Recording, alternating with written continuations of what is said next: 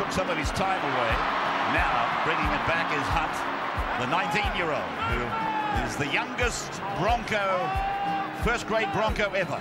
Yeah, it's obviously exciting times for everyone involved in the football club as well as the league, I guess. You know, at the end of the day, he's a dual international, as I've already said a few times, and just having someone of his qualities and experience around our young group has been extraordinary. Pretty humble guy, he fits in, he's team first, he's everything you want in a player, which sometimes you may not get with that elite guy, but yeah, it's been a breath of fresh air and we're probably looking forward to getting some footy under our belts now. So, quite a full circle moment for me.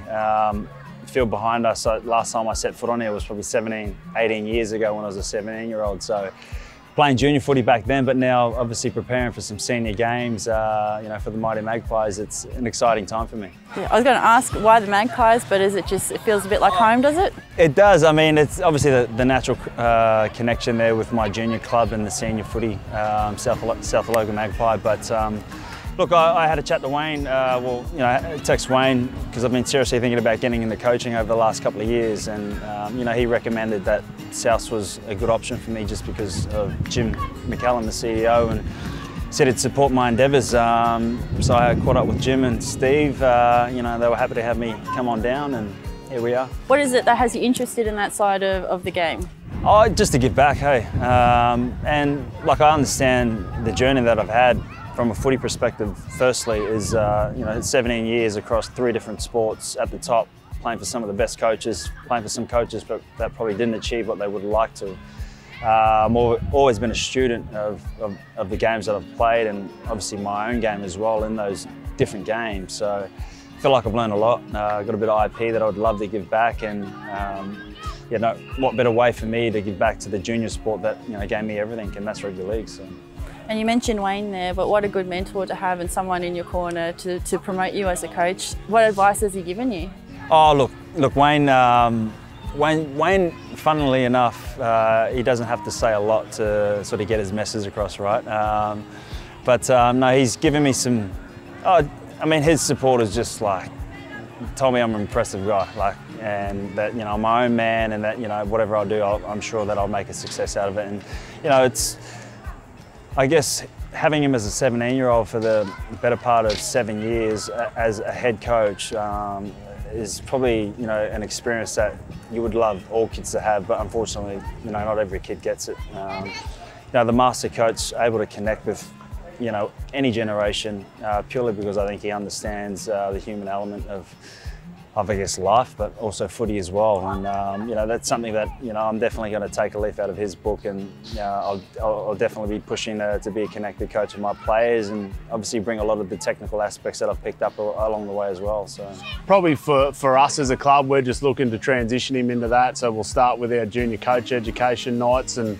bring him along to that. We'll obviously do any courses that we need to do with him, and like he said the other day, he's still got 2 years of playing in him, hopefully. So that's probably more his focus at the moment, and then there's always that opportunity with our junior development program to obviously start him in that coaching journey, which is unbelievable for our club to have that tag as well, yeah.